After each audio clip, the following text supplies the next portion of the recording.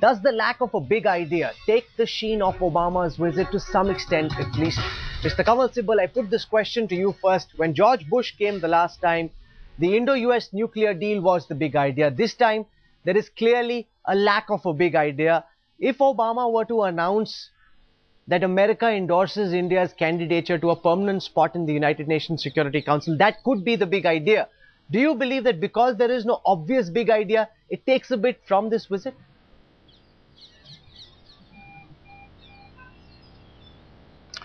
No, I think one has to be realistic and not go in search for this holy grail of a big idea each time we have a US presidential visit.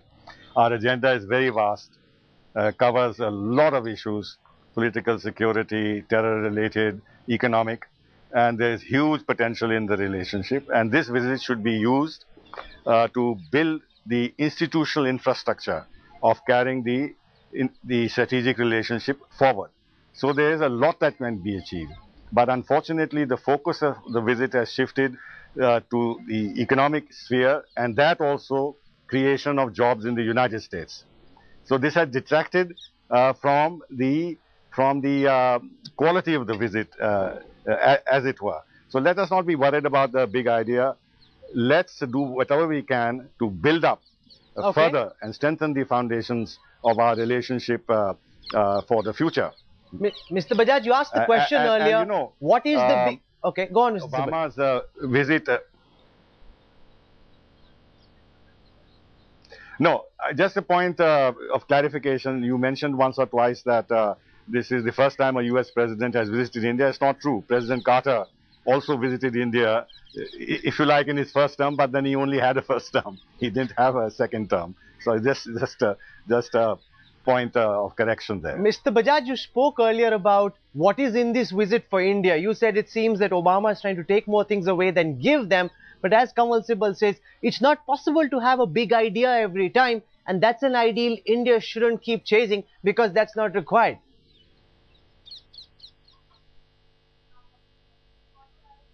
Rahul, whether it's a big idea or a medium idea or a small idea, I'm not getting into that. Whether it's an individual or as a corporate or as a civil society or as a country, everybody has to look after his interests, his people's interests. Our relationship with the United States as a citizen of India, what I see really started developing positively in the last 7-8 years from the second term of President Bush.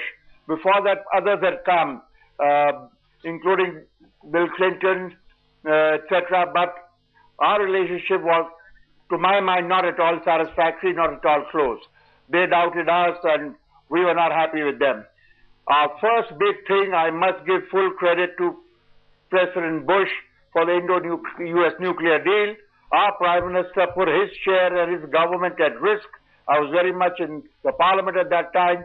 And George Bush went out of his way to sign this agreement with a country which had not signed NPT and CTBT.